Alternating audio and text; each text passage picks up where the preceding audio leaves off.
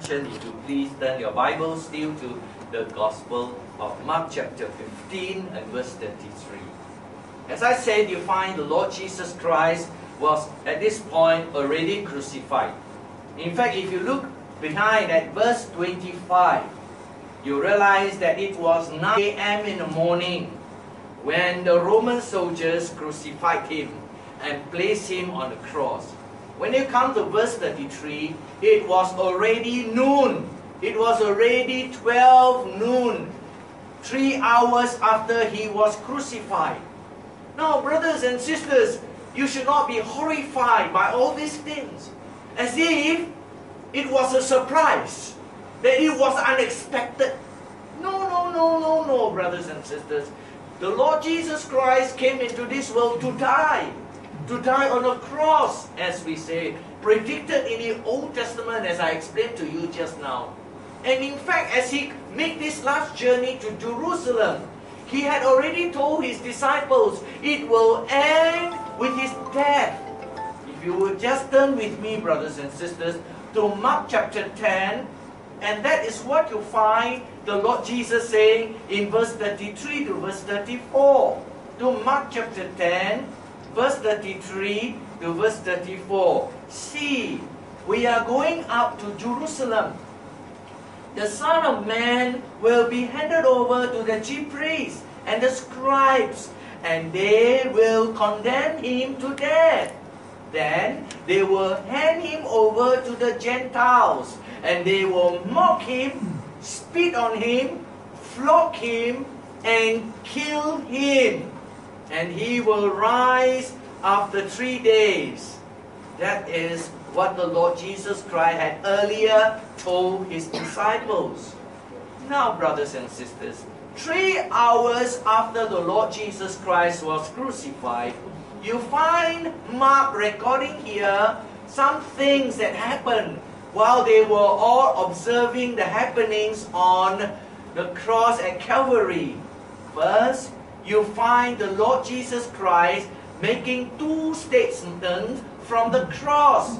Now, the Lord Jesus Christ actually made more than 2. But since the Gospel of Mark only recorded 2, we will just look at these 2 that we find here recorded for us in the Gospel of Mark. Look at verse 34, where we are told of the first statement.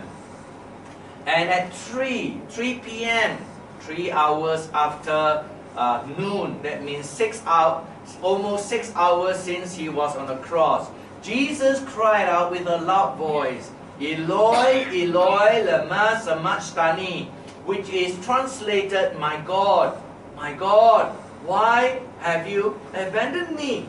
This was predicted, the very word for word, a quotation from an earlier prophet of God in ancient time from Psalm 22 and verse 1. And the word I want to call your attention to is the word abandon me. Himself, as if God was turning his face away and look in the opposite direction. God didn't want to help. God didn't want to see. And God was leaving the Lord Jesus Christ to suffer alone. That was the feeling, the despair, the Lord Jesus substitute. He had come to die for them. And so as he was on the cross, all the sins of his people, they were all placed on him because he will die for the sins of his people. And sin separates people from God. Sin brings misery. You see, brothers and sisters, you were born in sin. From the moment you were conceived, from the moment you came into this world, you were already separated from God. Therefore, you have come to accept this as natural. You will accept this as normal. But the Lord Jesus Christ had never been separated from God. The Lord Jesus Christ is sinless. And as a sinless Son of God, he was never separated from his Father from all eternity. And that is why, brothers and sisters, he felt this despair when, as it was sin, the sin that was upon him, the sins of his people, as he carried for them, God turned his face and allowed him to suffer the consequences of sin. You will not face this despair. Because you have come to accept this as normal. When you think of God turning His face from you when you are in misery and trouble, you say, it has always been the same. You do not feel anything when you are not even having a relationship with God. But the Lord Jesus Christ here is demonstrating and revealing to us that this is the despair that every one of us feel. Because we are sinners, we are separated from God. We cannot feel that there is nothing wrong and that is natural. Being natural is the worst thing to happen to you, brothers and sisters. Look at what then the second thing that we are told there in verse 37. At 3 p.m.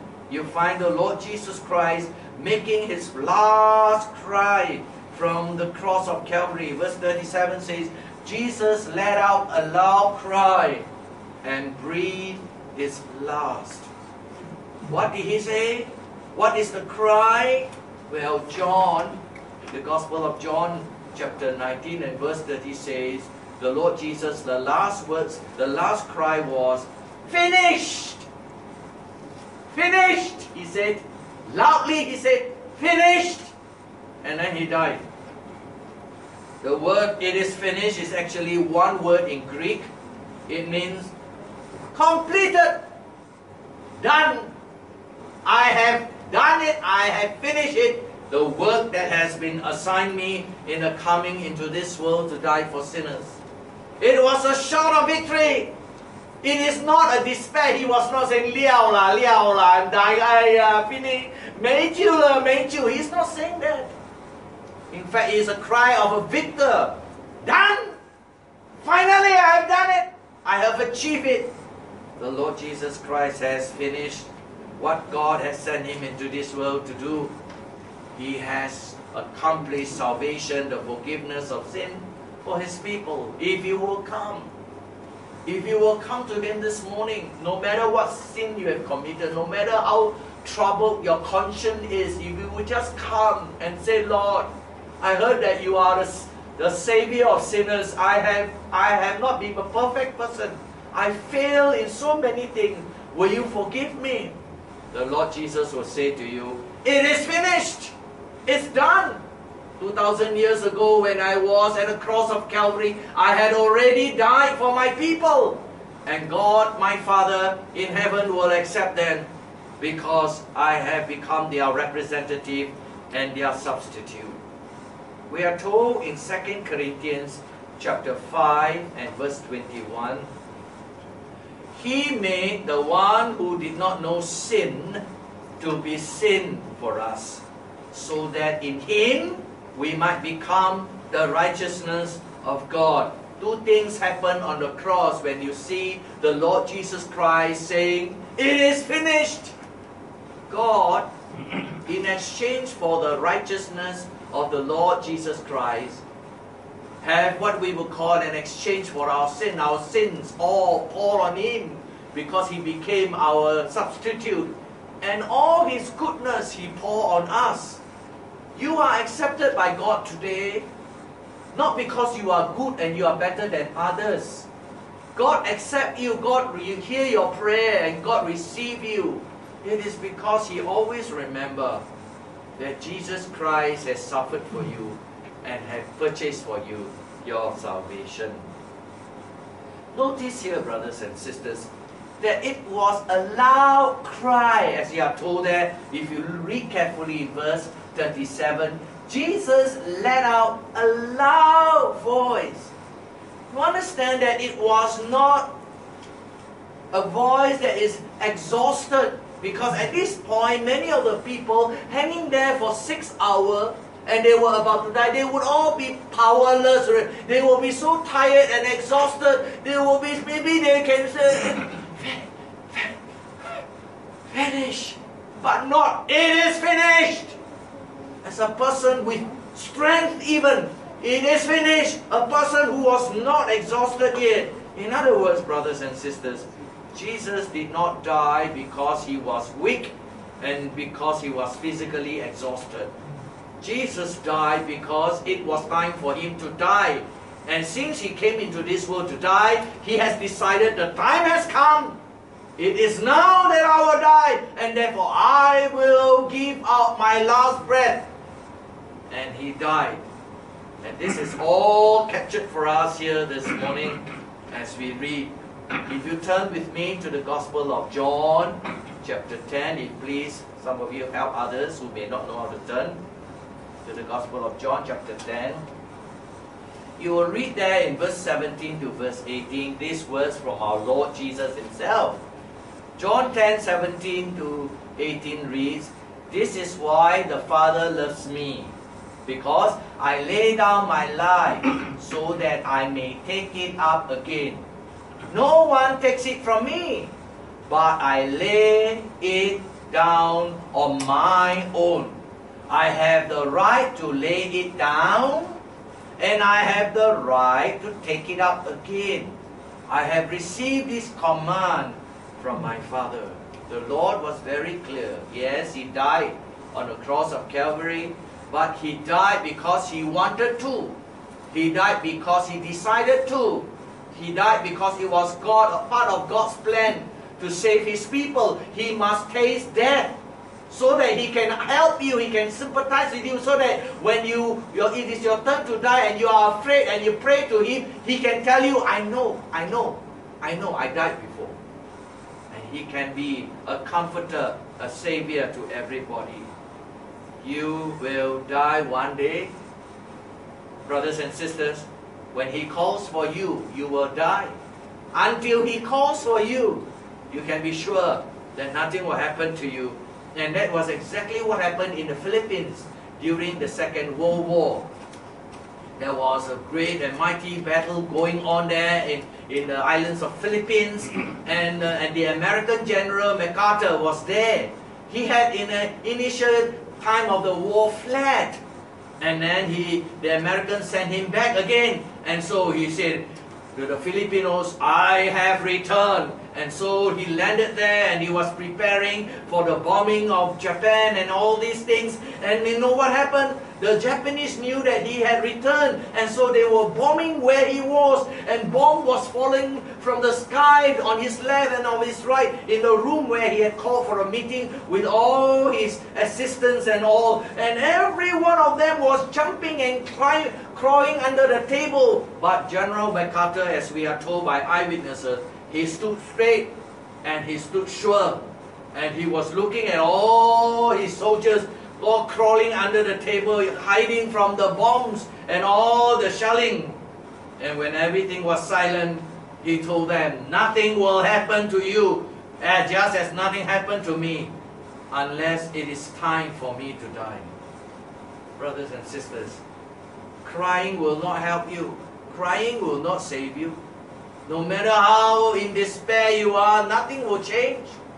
When God calls, until God calls, nothing will happen to you. Trust then in God, my brothers and sisters. The second thing I want to draw your attention to, as it happened there, recorded for us, is found in verse 35 to verse 36. You find bystanders, all the Kepo people, all the people surrounding there at the place called Calvary, and they were all looking at the crucifixion of the Lord Jesus Christ. Look at what you are told there in verse 35 to verse 36. When some of those standing there heard this, they said, "See, he's calling for Elijah." Someone ran and filled a sponge with sour wine and fixed it on a stick, offered him a drink, and said, "Let's see if Elijah comes to take him down." You realize that none of their names is given here. They are all nameless people. They were all just looking at what is happening, and they were all hoping to see a miracle. The Lord Jesus Christ had said, "Eloi, Eloi," which means my God, in Aramaic language. But these people, don't know for what reason, they heard the name Elijah, Elijah. And it's two different things, brothers and sisters. We are here looking at a group of people who misunderstood what Jesus said. They were not listening carefully. They misunderstood, and they allowed their own ideas to take over them. and deceived them and brought them to a wrong conclusion about everything that happened. God has sent Jesus Christ to die. And yet these people was thinking that God will send Elijah to rescue him. Isn't that going to be a contradiction? The Lord from ancient times said that he will die on a cross. And now these people were saying that, oh, he's praying, and then let's see, Elijah will come and rescue him. That was what was happening here, brothers and sisters, the misunderstanding. The many careless people who hear the Christian message wrongly, and they allow their misunderstanding to take over them, and they look for forgiveness, they look for the love of God in a very, very, very wrong way. There are a lot of people who say this. They say that Mary was the mother of Jesus, and Mary was loved by Jesus. Hey, if Mary was loved by Jesus, hey, let's go to Mary and ask Mary for help lah. Because if Mary speak for us, pray for us, Jesus will never say no to her. And so you find a lot of people in this world, they pray to Mary. They go to Mary and say, Mary, Mother of God, pray for us sinners now, especially at the hour of our dying. And they thought that, since Jesus loves you, he will hear your prayer for me. Forgetting this, the Lord Jesus Christ already told us that if you are husband and wife in this life, when you die, go to heaven, you are no longer husband and wife. You will be like the angels of God. You are no longer married as husband. There is no man and woman among the angels. Similarly, if you are mother and son in this life, in the world to come, there is no longer such relationship. Mary cannot help you, because Mary was a human being, and in heaven, Mary is just like anybody else, servants of God. And that's exactly what happened in our Chinese culture as well. Guang Gong or Guang Di was a very powerful, successful, victorious and brave warrior, general. He won many wars. He was known for his bravery. He was known for his brotherhood. And so people started to pray to him after he died, and he said, Guan Di, Guan Gong, protect me, protect my family. And then you find policemen in Hong Kong, all the policemen will pray to a statue of Guan Di, and they say that all policemen must have Guan Di for our protection. And what is the cause of it? Because they saw Guan Di as a brave, successful fighter, and therefore if he protect me, nobody will dare to come near me. You see the thinking? It's wrong thinking, brothers and sisters. It's wrong thinking that leads people to worship false gods and false things.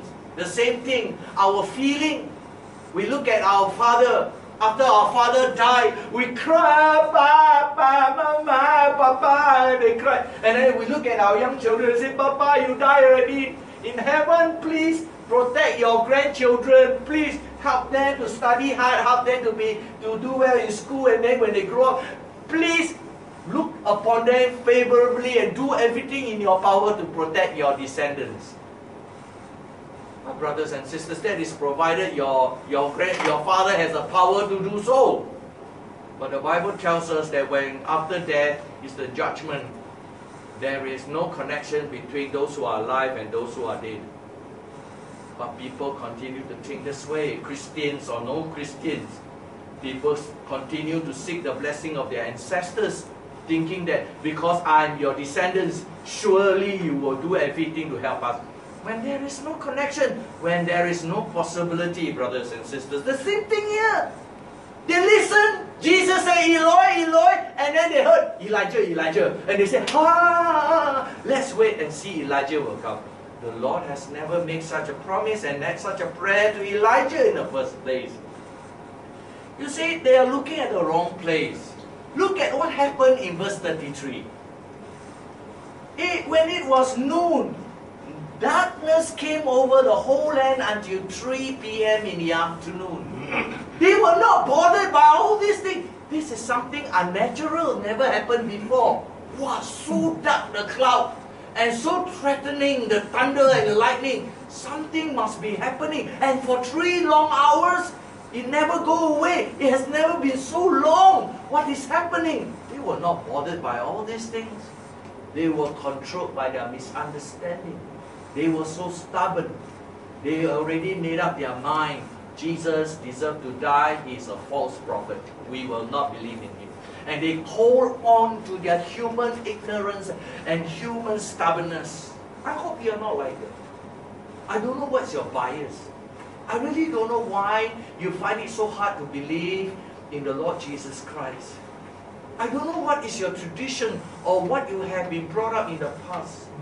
But I just ask you, are you like one of those here who heard wrongly from people who have taught you wrongly, and you continue to be stubborn to this very hour? Jesus said, if you will not believe in him, you will never receive another supernatural message from God. Look at the Gospel of Matthew, please. The Gospel of Matthew and chapter 12. Matthew chapter 12. And listen to what Jesus is warning to people like that. In Matthew chapter 12 verse 39. Matthew 12 verse 39 to verse 40. The Holy Bible says, an evil and adulterous generation demands a supernatural sign. But no sign will be given to it except the sign of the prophet Jonah. For as Jonah was in the belly of the huge fish 3 days and 3 nights, so the Son of Man will be in the heart of the earth 3 days and 3 nights. They were looking for Elijah instead of looking for the Lord Jesus Christ. What about you, brothers? What about you, sisters, children? Are you looking for miracles? Are you looking for magic? Or are you looking at Christ as he has claimed to be from God? There is only one command to you from the Lord Jesus as you live in this modern world today. Not to look for Elijah's coming, not to look for miracles. But listen, he says, repent and be baptized, each of you, in the name of Jesus Christ, for the forgiveness of your sins, and you will receive the gift of the Holy Spirit. For the promise is for you and for your children, and for everyone who are afar off, as many as the Lord our God will call. Will you hear? Will you respond? Will you come and learn more about the Lord Jesus Christ?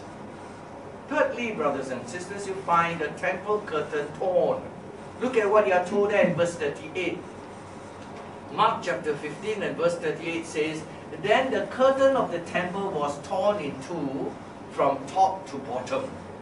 This curtain was actually a very big piece of cloth, a curtain, very thick too. And then it was meant to block the inside of the temple from the outside of the temple.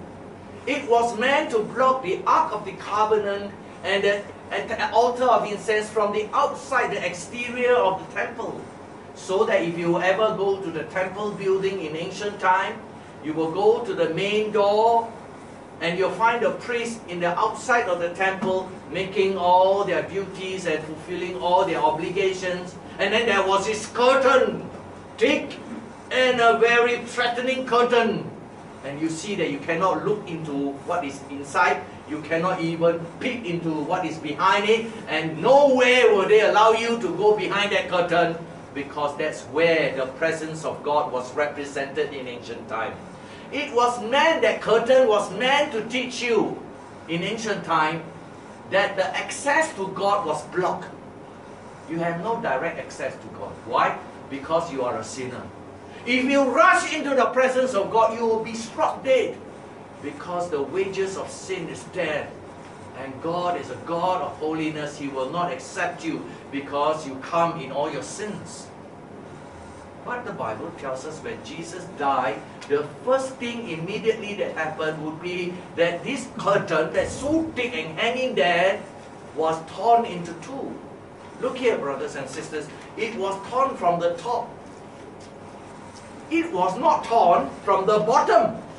From the bottom, it will be from man. Man tearing the curtain. But from the top, it was so high. Even if you use a ladder, it will be a very high ladder to reach the top. Who could tear it from the top? God. Why did God tear the curtain? Because the Son of God has already died nearby at Calvary. And when He died, this curtain is removed.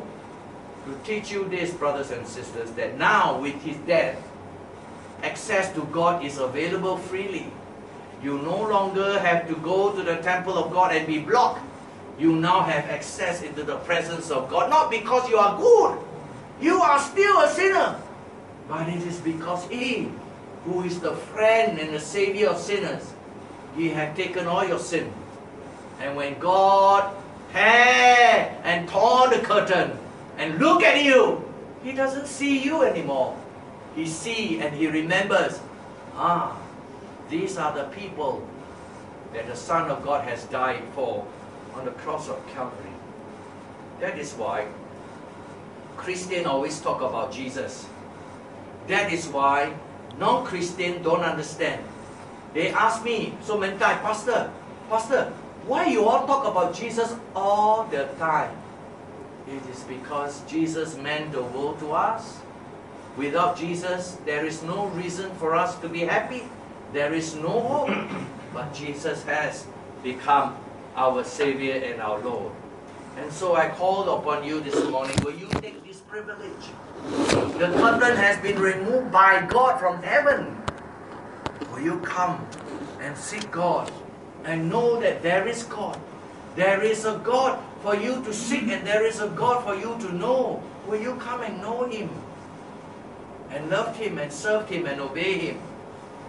I want to call your attention now next to another thing that was happening. If you look there in verse 39, the four things that happened at this point in time as the Lord Jesus was on the cross. You find there in verse 39 this statement, Mark 15 and verse 39. You find the centurion confessing Christ. He says, when the centurion who was standing opposite him saw the way he breathed his last, he said, truly, this man was the Son of God. What caused this centurion to make such a fantastic statement? A centurion would be the leader of 100 Roman soldiers. He will be in charge of 100 Roman soldiers. A centurion, coming from the word a century. What's a century? A century is 100 years. So 100 soldiers under his care. We are talking about somebody who rose through the rank, you know. In the Roman army, you had to join as an ordinary soldier, and then through your show of bravery and fighting skills, slowly you will rise, and then you become a centurion. A hard fighting warrior, battle-worn warrior, somebody with great experience in killing, as well as he has seen so many people being killed. He was a very hardened man. He had many cuts. He had many terrible sights that he has seen, blood being shed, people's head being chopped off in a terrible fighting in a war. But he had never seen a human being dying like the Lord Jesus Christ before. He's seen so many bodies die. He had killed so many bodies. But as he was observing the Lord Jesus Christ, we are told here, standing opposite the Lord Jesus Christ, and he heard everything that Jesus said on the cross. He saw everything that happened to him. And even now, at this very last moment, he saw how Jesus breathed his last and died. He came to the conclusion, and he has never seen somebody die like that before. Truly, he said, this man was the Son of God. Because Jesus did not die of physical exhaustion. Everybody who died on the cross, crucified and died, everybody died because they had no more strength. Their blood drained out. They were hung there for so many hours under the hot sun. And then they died. But at this moment, this centurion could see there was still full of strength and full of life in this person. In fact, his last words was, "Finish!" And it was full of vitality, full of power, and it was so loud. He has never heard a crucified person screaming so loudly, "Finish!" and then die. You see, brothers and sisters, he cried, "Finished," not as a defeated man.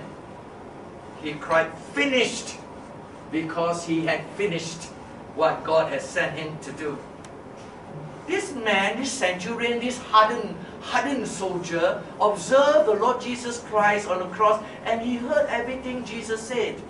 Of course, he also heard what people said about him. He did not see any miracle because he didn't see Elijah coming to rescue him. He only heard what Jesus said. And he believed.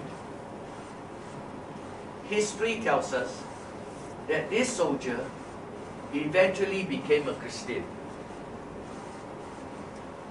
You were not even alive 2,000 years ago. None of you saw the Lord Jesus Christ. But you heard him as we read his words from the Holy Bible. Will you accept what he said in the Bible? You may say, how can I believe? I didn't see. How can I believe? I didn't hear him say. How can I believe? It's so long ago, 2,000 years ago. Well, this man didn't hear anything else. He didn't see a miracle and he believed. There are many others who did so, brothers and sisters. Listen to what Peter said in 1 Peter chapter 1 and verse 8. Though you have not seen him, you love him. Though not seeing him now, you believe him. This is the kind of people that we must be. The more we read the Bible, the more we realize that the Bible is the Word of God that we can believe. And we'll build our lives around it. And I call you, brothers and sisters, to think seriously as to what I'm saying to you this morning. We come eventually to the last group of people we find. The last point I want to call your attention to is found in Mark chapter 15. Look at what you are told there in verse 40 to 41. Mark 15, 40 to 41, you find a woman. There were also women watching from a distance. Among them was Mary Magdalene, Mary the mother of James the younger and of Joseph, and Salome. In Galilee, this woman followed him and took care of him. Many other women had come up with him to Jerusalem. You don't hear such things in other religions. Women were treated very lowly and badly in ancient times, but not by our Lord Jesus Christ and not by Christians, as we are told here in the Bible. It was the Lord Jesus Christ who actually uplifted women in modern society. Who were the people who fought for women voting right? Women had no voting right until the church stood up. The Christians stood up and fought for them to have a right to vote. Who were the people who came up and said that women should be paid for their job the same salary as the men? I can still remember when I was a boy listening to my father and my mother talking, and they were always saying this, that, you know, men always got paid more, when women actually sometimes they do the same job and they do even work harder. Why men always ended up having more pay than these women who may be doing the same job and working harder? And my father and my mother will always say, "Yala, I think men need more money than women." But who make it a law? Brothers and sisters, not the Buddhists, not the Hindu, not anybody else. Not in Japan, not in China, not in Korea. It's always in the better days when Christianity was the majority in Western countries.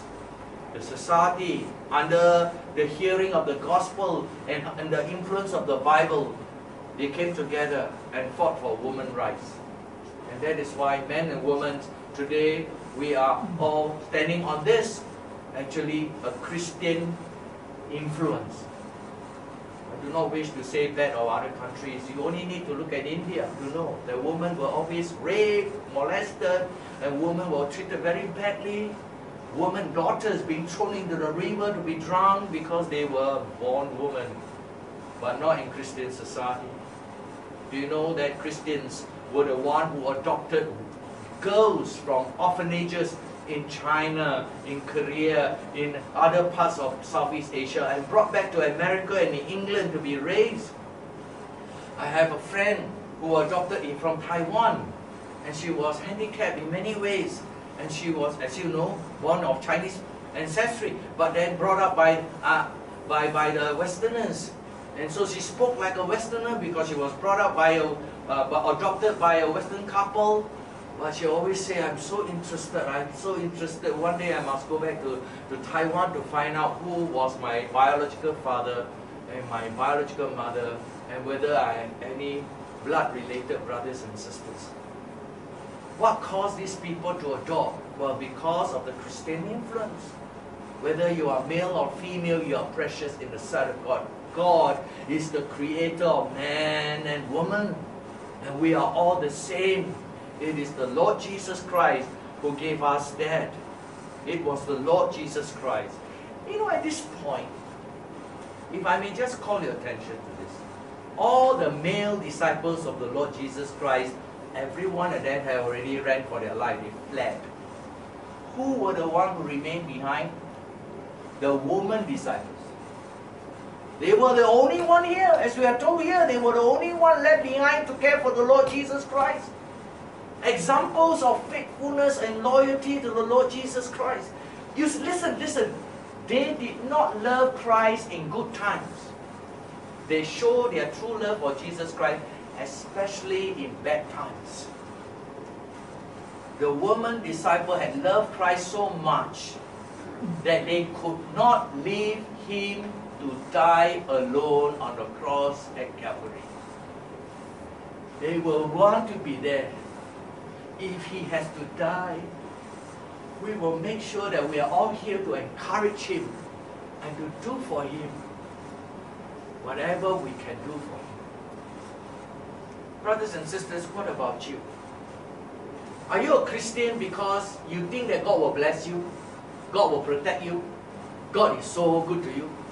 Will you be a Christian if the time comes when you are arrested, like in Russia or in China, in Africa, in Muslim country where Christians are attacked and Christians are arrested and put in prison? Will you still say you are a Christian?